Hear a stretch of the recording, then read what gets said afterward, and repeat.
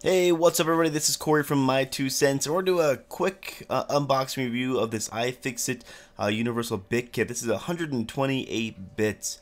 Really, this thing will have every bit that you need to do a mobile repair job. I actually run a second channel, which is a mobile device repair channel, and I really enjoyed iFixit's toolkits. We're going to take a look at this one real quick and see what it comes with. This is a step up from what I had before. I had the 54-bit driver kit. And this one has a few more bits in it. Let's take a quick look at it. So nice quality construction. It's got a nice solid wood box here as well, which is cool. It's got the indented iFixit logo, and it's got it's kind of like that wood burning engraving into it. The box is nice, sturdy construction, and it does have a magnetic enclosure as well, so the lid will stay on, which is kind of nice. So we don't have it sliding off.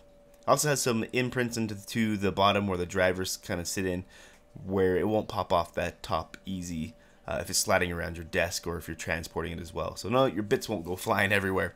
So we got a couple different things. We got a couple different drivers. On the right side we have a small driver. The left side we have a nice big solid driver. A ton of bits here. A hook driver. I'm not sure that I'll probably ever use that, but hey, you never know. I might have to. A Schrader valve. You have a sim eject tool. I mean, all the flatheads that you can think of. You have tri-tools, you have game bit tools, you got spanners, you have triangle splines, you have a magnetic pickup tool. Really, this thing is all-inclusive. You even have a socket, and just in case you have to do a little bit bigger work. So some of this stuff I probably won't use in just a mobile device repair, but a lot of it is stuff that I might use over time. You'd be surprised what you can find in specific products. Things like the PS4 or Xbox may require a little bit bigger bit than just the standard sizes. So really kind of cool the amount of bits that are included in this. It's really all encompassing, and the best part is they're all labeled. It's nice that they're sitting in there, that you can see what bit you're looking for. You can put them away nicely. When you're doing a lot of device repair, organization is kind of key, and you never want to be without a bit. So the driver itself has a kind of an extender on it too, so if you can get to some hard to reach places, which is kind of nice.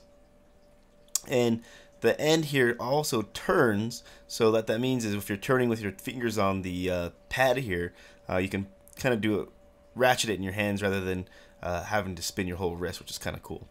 So it comes with different bit sizes. So the larger bit will go to the larger driver, and the smaller bits will fit in this smaller driver. Kind of cool there. The only gripe I have is this portion right here, where if you want to pull the bit out, you have to grab onto the silver portion to pull it out without having to extend the driver, which is, it's not that big of a deal, but the kit's fairly expensive, so that's kind of a pain. A nice solid aluminum driver. This thing is really heavy. You can actually use this as like a blunt force object. It could be a weapon. This thing is nice and beefy. I don't think I will ever have a problem hammering this thing. So that's a nice quality product. That's one thing that I've always liked about iFixit. Quality products. You have some of the crappier made bits where they'll just kind of shave off and they'll strip, and I've never had that problem with an iFixit bit. Plus they have a lifetime warranty on their stuff, so that's also super duper awesome. One other thing that you can kind of do with this kit is if you take the lid off, you can actually flip it underneath, and it'll kind of be a stand, so you don't have to kind of peek your head over all the time to see what bit you're looking for. It'll give you a better view of the bit sizes when you're working at your desk. So that's also kind of cool. You can set this aside. It's nice and solid, so you can put it right next to your desk, and you shouldn't have any problems with it moving around or getting lost. Another cool thing I like about iFixit bits is it has the bit size stamped onto the bit, which doesn't seem like that big of a deal, but if you're trying to make a device video, it's cool just to pull the bit out and see exactly what size you're working with. Now this kit's probably not for your entry-level user, but I say buy it if you're into mobile device repair. Anyways, thanks for watching. Catch you in the next one. Peace.